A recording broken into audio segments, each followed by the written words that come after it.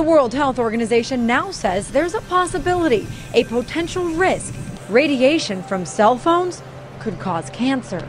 Turns out participants in the study who used a cell phone for 10 years or more had doubled the rate of brain glioma, a type of tumor.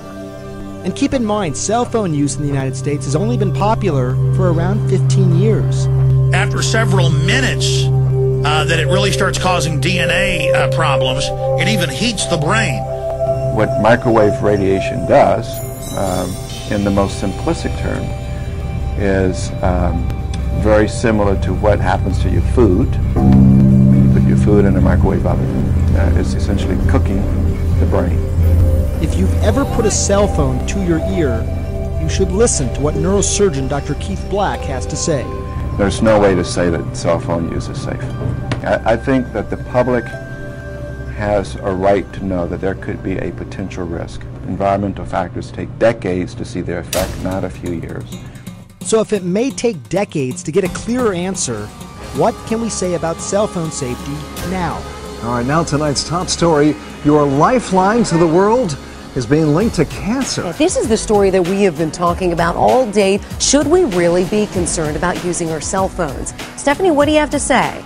Well, Cherie, Jack, we've all wondered if our cell phones are passing radiation through our bodies. And tonight, the doctors we talked to confirm there's enough evidence. This is well recognized now as a possible risk to cancer. So the most vulnerable age group are going to be children, and more kids are using these cell phones. Tu showed us his computer model, which shows us how much radio frequency children can absorb.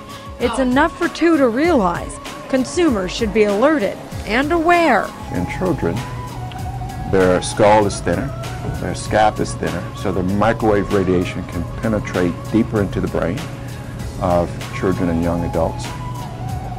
And their cells are dividing at a much faster rate, so the impact of the microwave radiation can be much larger. And here's something else that might surprise you.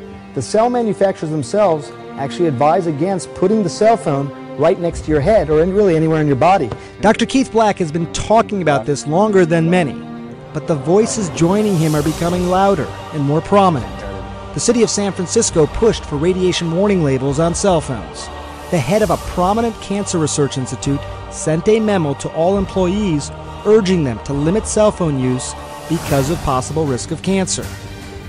And the European Environmental Agency has pushed for more studies, saying cell phones could be as big a public health risk as smoking, asbestos, and leaded gasoline. More than 2/3 of Americans have cell phones, but there's long been a question: does heavy cell phone use hurt human health? Lindsay Davis reports on a major new study which for the first time shows cell phones do seem to have some mysterious effect on the brain. Some are calling the study a landmark event in our understanding of how cell phones affect the human body. 47 participants had cell phones placed on their left and right ears. One cell phone was activated but muted, the other was turned off. After 50 minutes, the researchers took PET scans of the subjects. Look at what they found. The image on the left shows what happened when the cell phone was turned on. The most active areas are in red. Notice the upper right part of the brain. That's the area closest to the antenna. Compare that with this image on the right of the same subject when they had their cell phones turned off.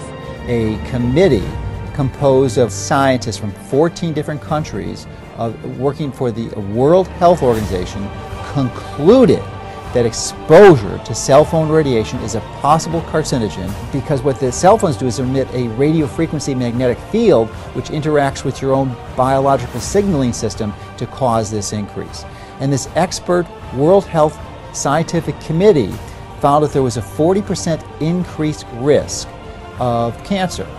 It's interesting because you look at all the studies out there and most people will say, look, I mean, they're fine. A lot of scientists will say that. But, you know, I've read all these studies, Larry. I mean, I've spent the last year sort of really reading this, and there's 16 really good studies out there, a few since 2000. Most of them, if you really dissect it down, they really only follow the patients along for just a few years. And, you know, people use their cell phones for years and years, and kids start using them. They're going to use them their whole lifetime. Also, some of the studies say regular cell phone use is using it one time a week for 6 months. I mean, who uses a cell phone that little nowadays? So my point is this, that, you know, if you read the studies alone, they'll say they're safe. But if you start to say, well, look, wait a second, how about if it's 10 years? How about it's 20, 30, 40 years? We don't know yet. We don't know. And if you use your phone all the time, like people in the news business, they have a cell phone to the ear all the time. Is that really safe?